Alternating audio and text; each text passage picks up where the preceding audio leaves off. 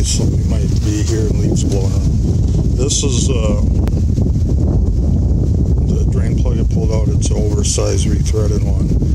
It was really hard to unscrew it from my oil pan on my 2006 VW Jetta Tdi. And as soon as it did, I'd seen all the threads were full of aluminum. I knew I was screwed. So what I did was I used this set, there's more on that later in the video, to rethread the oil pan. It'll pop down here. It's actually on the back of the oil pan there. On the video, I actually show me taking off the oil pan, but I didn't have to do that. I found out later. I thought it would, the thread would hit on the way it was machined inside, but it would have went through. And this will apply for many vehicles as far as rethreading. But what I ended up doing, because it's 14 millimeter 1.25 thread, I ended up using a iridium spark plug out of my SL500 with C55 AMG motor. I replaced all 16 of the spark plugs, and that's the only thing I knew that had the correct threads for that. But it's been a couple weeks, hasn't leaked a drop. I used on the insert, I used outside the insert, I used red Loctite, and since I didn't have a rubber gasket, I just put silicone on the threads and let it on the threads of the spark plug and let that seal it, and it hasn't leaked at all. But it worked really good. I'm happy it fixed it. This was fairly easy to remove the oil pan on this. There's just a couple bolts on the transmission here. Then all of them were outside except for a couple were kind of a bitch to get at inside of here. You could use a 5mm or 10mm, 5mm Allen or 10mm hex socket. But I found out an easy way to get that. It's later in the video.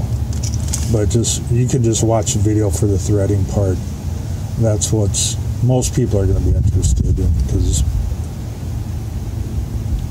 I mean, that made life so much easier. I hate them crappy rethreading drain plugs. I'm not happy with them at all, because that was a one-time use, and then you're screwed. But watch the rest of the video, and you can see everything that was done, and you can see from the inside of the oil pan how much clearance it was.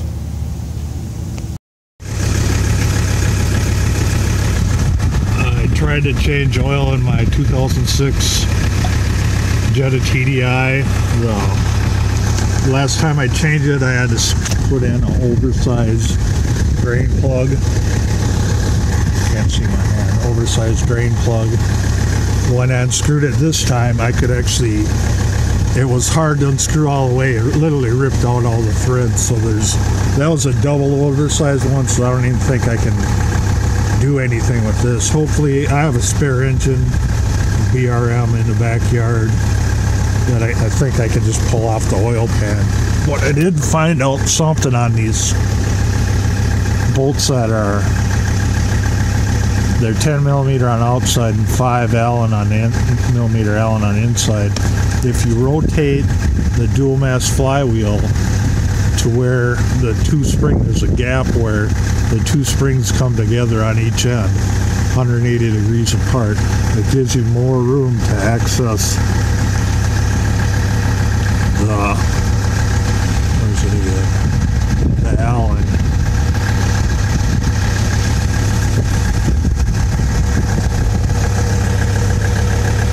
Yeah, right there.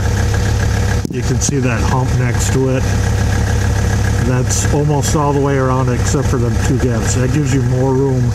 You might be able to do it with, instead of using a ball end 5mm Allen, you might be able to do it with just a straight long one. I happen to have this one. I don't know where I got it. I think it was flea market for like $1. This Flex 10mm 1/4-inch drive. I got all the other ones out. This one I did get out, but it was too hard to keep unscrewing because that ridge was getting in the way. So now I'm able to get at it. I'll be able to get at all the other bolts around here. Put on a different oil pan. Also, I had for my F-150, I had a insert kit with solid inserts like time inserts that I got, but the tappinet's too long to go. This only goes straight, the threads only go straight, then it goes up into the pan, so I can't use the tappinette and put it on that insert. I was going to try to do that, but that didn't work out. But we'll whip this out, get a new oil pan in it, got new control arms in it already, front end's all aligned, put in Tiguan Passat brand new rear springs I got off Amazon. That lifted the back end up so it wasn't smacking in you can probably even see it, the driveway right there goes way up, because it's basically the ditch. Instead of having a pipe under the driveway, they just angled the driveway down to create a ditch. Kind of freaking stupid, but take out these 3 16mm bolts and all the 10mm around it, or you could use the Allen. I prefer to use 10 so I don't strip them out. These 4 inside these slots, that's the one I moved to the Dumas flywheel to get more room to get up at that the 2 in the middle. I just use the Flex 10mm. Everyone else I've seen were using a ball millimeter. It's kind of at a radical angle. No, not really radical. I just didn't want to strip them out. Now that there's that slot in there, you can probably use a 5mm. I'll probably check it out, see if you can use it when I put them back in. Might be easier to put them back in using the Allen too. Now this is a spark plug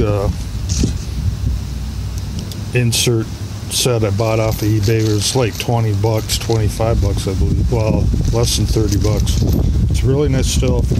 It has a stepped drill bit. This is a rethreading one for the spark plug. This one's stepped. It goes from the spark plug size to the OD of the insert size. There's solid inserts like time inserts too. So hopefully I can just Loctite that in there below, flat below the face of the oil drain plug, and no leaks. And I'll be screwing into steel. I really like the looks of the set, but I keep this in my F-150. The earlier, like 97 to like 99, I believe, 4.6 and 5.4s only had like 3 or 4 threads on the spark plugs, so they'd blow out. So if you could do this even on the road, you could rethread this even on the road, like put shaved cream inside the cylinder and thread it, put grease on the outside of the tap. And I guess I probably thought of that already, because it says grease and Loctite under tray, which is right there. So I could do it on the road if one of them ever blows out. I'll use Loctite. I have a big couple bottles of it. I don't think it's the same size threads as this. Try to thread that in there. I'll just go get whatever size that is, or just stick a spark plug in the oil pan drain. But actually I might do that for right now, so I can go get the right size drain plug. But that should work fine. Yeah, that'll work much better. Well, we'll see how it goes.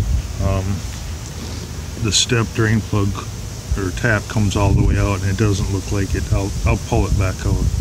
Clean up the oil pan, clean up the flange on the engine, bottom of the engine. I took off the windage tray, which would be right here, bolted underneath the motor. There's one long bolt, and that gives you access all the way around to the flange on the engine to clean off all the sealant with the scraper. Carefully clean it off, and like I'll have to clean this one off too, I see. But put on new sealant, put the windage tray back on, bolt it back up. We should be fine. Yeah, here's that gap where the 180 degrees apart, both the springs have a little dip, so you can more easily get at this bolt and rotate it, get at this bolt. You can reach in between one of these gaps and slowly walk your flywheel clockwise. You don't want to go counterclockwise, you might screw up your timing belt. Yeah, that's easier. For the hell of it, you should probably check inside your strainer. The windage tray comes out with this one bolt, and it slides like this. From this side, it slides like that. You have to get past the oil dipstick tube and the strainer. Clean off the gasket surface really good, and I'll bolt this back up and be done with it.